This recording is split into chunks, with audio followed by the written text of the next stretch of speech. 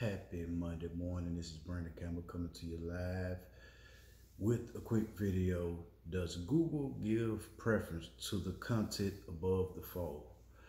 And if you see me looking down on this video, it's because I took a great deal of notes to bring you some accurate information for those of you out there that own websites, might be bloggers, maybe consider starting a blog, or you just write articles or press release. In a recent interview, John Mueller was asked what's Google's preference in regards to content above the fold.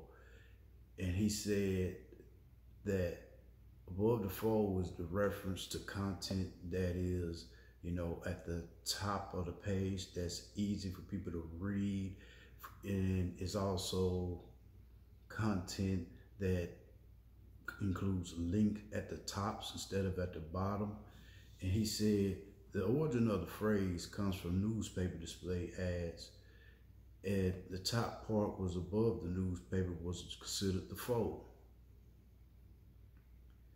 Illustration of content question above the fold is stuff like logos that's easy to show up on mobile devices, laptops, pictures, links.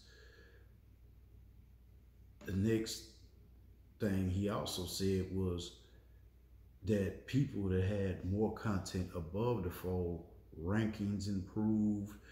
They improved massively after updates to their website, as opposed to people that had, links and content way below the fold.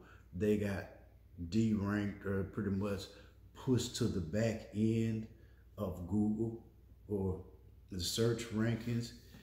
Let me see.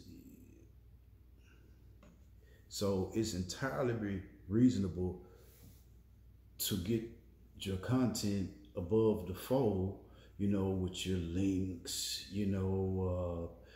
pictures and stuff, if you want to increase in your rankings.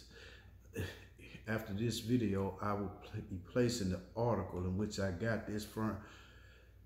But Google pretty much wants you to have your content at the top of the fold.